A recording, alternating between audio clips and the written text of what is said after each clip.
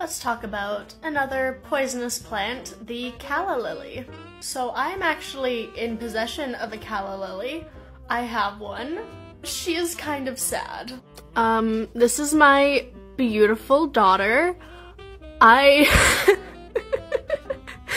Okay, so to be fair, I bought this bulb from the dollar store like 4 years ago, and I am so surprised that it's still alive. It has never flowered. It almost definitely never will. She's got one leaf.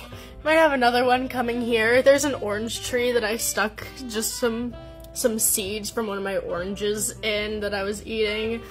But this is my Calla Lily. She is not doing well. But I mean, she's like 4 years old from the dollar store, so I really can't complain that much. So this is kind of how they're supposed to look.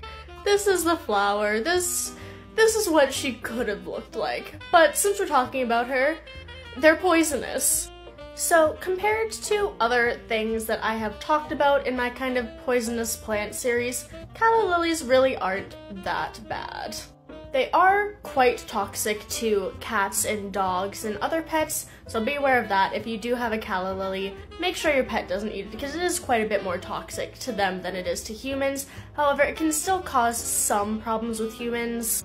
So all parts of the plant have these things called raphides, which are basically calcium oxalate crystals. And what happens if you touch or ingest or whatever, like not touch, like you have to be pretty manhandling it, like if you just touch the leaf it will be fine.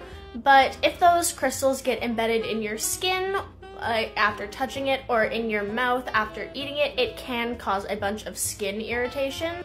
So kind of like burning or itching or just feeling like your skin feeling bad after ingesting or touching certain parts or enough of the plant, as well as if you ingest enough of the plant, it can cause gastrointestinal issues such as vomiting or diarrhea. However, they're almost like there's very, very, very unlikely to be fatal.